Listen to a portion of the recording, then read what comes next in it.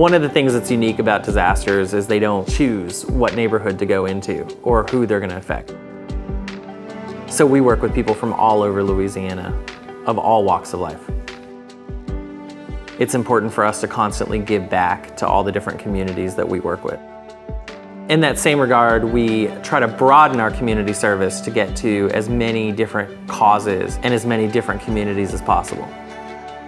For us, it's about being neighbors, and it's about being close with the people that we work with. The firm's been blessed to be involved in a ton of different organizations.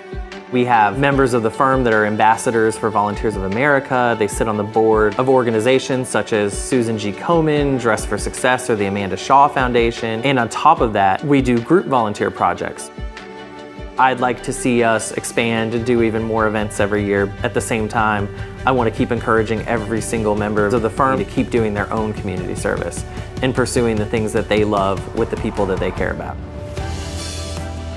When we see one of our neighbors hurting or we see some of our neighbors in need, it's important to us to give back. At the end of the day, actions speak way louder than words.